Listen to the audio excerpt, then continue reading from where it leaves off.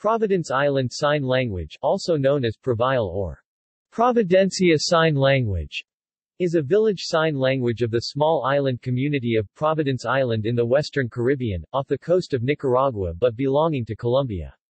The island is about 15 square miles 39 square kilometers, and the total population is about 5,000, of which an unusual proportion are deaf 5 in 1,000. It is believed that the sign language emerged in the late 19th or early 20th century.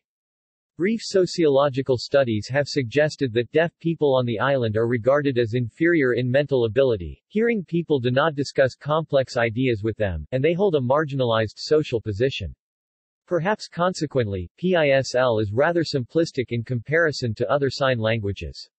Another possibility for the state of the language is that few deaf people communicate directly, meaning that almost all signing is mediated by the hearing population.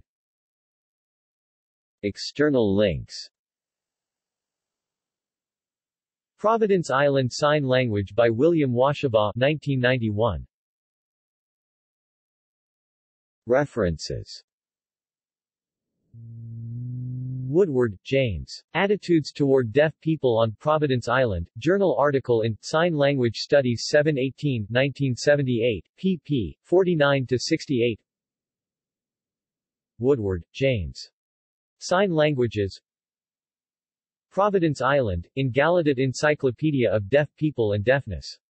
New York, McGraw-Hill, 1987, Volume 3, pp. 103-104.